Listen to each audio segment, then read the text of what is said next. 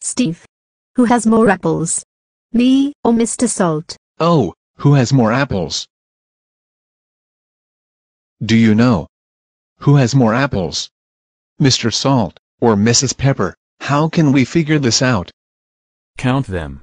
We could count them. Great idea. Okay, let's count. How many apples does Mr. Salt have? 3. 1, 2, 3. 3, right. So how many apples does Mrs. Pepper have? 5. 1, 2, 3, 4, 5. 5, right.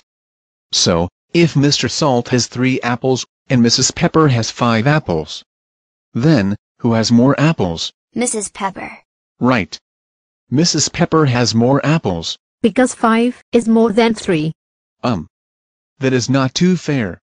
We should bring the same number of apples to the picnic. Picnic? Did you say picnic? Is there a picnic today? Uh-huh. And we should each bring the same number of apples. Oh, okay. Ooh.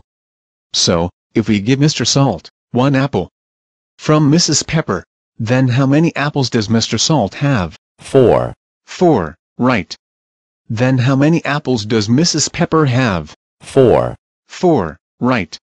So if Mr. Salt has 4 apples, and Mrs. Pepper has 4 apples, then they both have the same number of apples. We are equal. That is fair. So Steve, how many apples do we have all together to take to the picnic? Okay, so, how many apples do they have all together? Let's count.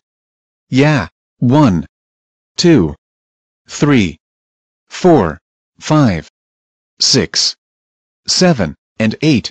So how many apples do they have all together? 8. 8, right, because 4 apples plus 4 apples equals 8 apples. Whoa.